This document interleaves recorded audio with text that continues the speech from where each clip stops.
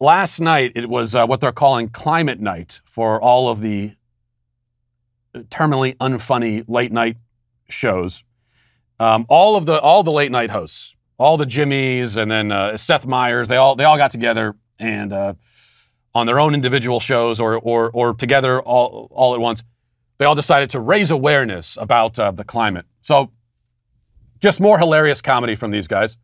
Let's watch James Corden and Seth Meyers introduce this concept. Really funny stuff. Listen.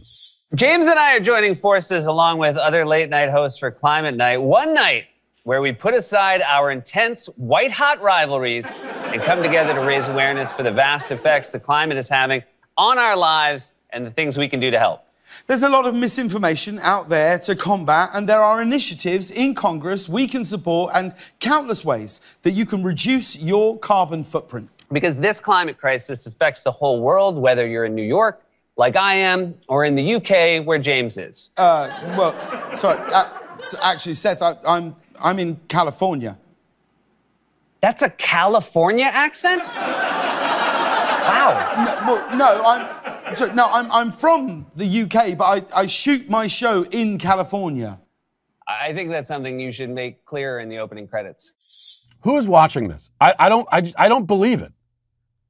I know the ratings are pretty low. I don't believe that any person who is sitting down and deciding to watch Seth Meyers. Who? I want to know who. If you're watching this right now, if you're watching this, and you have made the decision in your life at any point to actually sit down and watch Seth Meyers, who's never made a funny joke in his life, he's been a comedian for, I don't know, decades, never said anything funny, not once. So I want you to explain yourself. And I'm sincere about this. I want an explanation. Even if the ratings are low, they still allegedly have probably hundreds of thousands of people who choose to spend their night watching this kind of stuff. Was any of that funny? Was that a laugh track in the background? Was the audience at gunpoint? Nothing funny happening there. And of course, increasingly, they're not even trying to be funny because it's all about the left-wing agenda. We also have Jimmy Kimmel, who's another guy who's never, and I'm not just saying this because they're a bunch of left-wing hacks, although they are. It's theoretically possible for a left-wing hack to be funny sometimes, but these people never are. Jimmy Kimmel had another hilarious comedy bit, bringing on climate scientists to scold all of us for, not doing enough to protect the climate. Let's watch. Hello again. We're climate scientists. Real climate scientists, not actors. 5 years ago, we came on Jimmy's show. We told you climate change is real. That it's undeniably caused by human activity. That it's going to be catastrophic. And that we weren't with you. Totally not with you. I thought we made that clear. But now it's 5 years later. The globe is hotter. Hurricanes are stronger. Droughts are worsening. Coral reefs are dying. Wildfires are raging. And floods are even floodier. So we're back with a new message. And we really hate to say this, but we told you so. We told you so. We told you we'd be by climate change. And now we are, just like we said.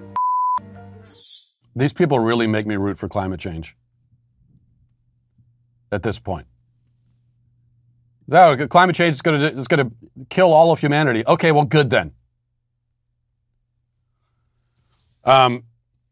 Oh man, this is comedy, ladies and gentlemen. That's comedy right there. And of course, meanwhile, they're saying, "Oh, we told you so." Because this is what they're doing. This is the problem they run into. These Chicken Littles with the climate. They have been, before even the phrase climate change entered common parlance, because people that are as old as me, I can remember when I was in school and I heard about the ozone layer, the big hole in the ozone layer the ozone layer was being destroyed. We don't hear so much about that anymore. You heard about they're going to cut all the trees down. We won't have oxygen anymore. I could actually vividly remember a point in about third grade when I went home from school one day, and rather distressed at the idea that pretty soon all the trees are going to be gone and we're all going to suffocate. And I told that to my parents. It's one of the many times in my public school career where my parents would have to undo the brainwashing that had been done. So there was that, and then it was also global warming they talked about. Before my time, they were worried about global cooling, and then they changed it to global warming.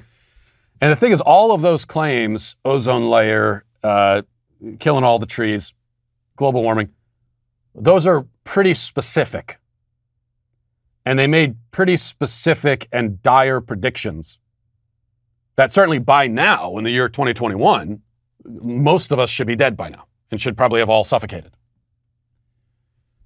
And, but that's the problem, is that it's too specific. And when you make a specific claim and a very specific prediction for an end time, just as any modern religious false prophet of the end times, you know, there have been many religious cults that have predicted, Harold Camping and so on, have predicted that this date or that date is going to be the end of the world. The problem with doing that, it's more effective in the moment, but the problem is that that you have set a standard. You've put a date on the calendar, and then what happens when you get to that date and everything's fine? So now they've made it broader, and now we're talking about climate. What was the phrase that that's Seth Meyers or the chubbier guy, forget his name, they used for something like they talked about the risks of climate or the threat posed by climate, the climate itself. Now the climate itself is the problem. No, yeah, there's always been a climate, and I'll tell you something else. There's also always been climate change. That's what climates do by definition. That's the case anywhere on Earth, at any point on Earth, anywhere in the universe. If you can find a planet that has a climate, it's going to change. So they've broadened it, though. So now it's climate change. That covers everything. And what do you do about the fact that they've repeatedly predicted the end times, and then we get to the end time and we're still here? One thing you could do is just keep pushing the date back, and they're doing that a little bit. But they're also saying, oh, you see, we're basically in the end times. We told you so. Meanwhile, the rest of us are looking around and saying, I mean, I don't know. We all seem to be pretty okay. Yeah, there are hurricanes and there's natural disasters. We've always had those. But other than that, looking around, I mean, life seems pretty normal. We have our seasons. They come and go. Everything seems okay. But of course, if Seth Meyers or any of these people, if they really are concerned about climate change, I mean, one of the best things they can do, I mean, how much CO2, how much energy do they consume by putting on a TV show every single night? You would at least, you're not going to convince me that I need to be terrified of climate change, but you will at least convince me that maybe you take it seriously if you were to say, in reaction to climate change and to do our part and to make a real statement and to do at least what we can to stop our impending doom, we're going to shut down our show and we're not going to do it anymore. Because all these lights that we keep on, rolling the cameras, bringing all these people in, they all have to, they drive in here, some of them fly in. We bring guests on and they fly, burning all that jet fuel. So we're going to shut it down. We're not going to do the show anymore. That'd be a very good thing you could do for the planet on many levels. But at least if you were to do that, then I would believe that you take it seriously. But I don't. Because as with COVID, none of these people who are telling you to be terrified of it actually are themselves. And that ought to tell you something. Hey, listen, hit the subscribe button. Do it right now. I demand it. And I thank you for your compliance. It is somewhat appreciated.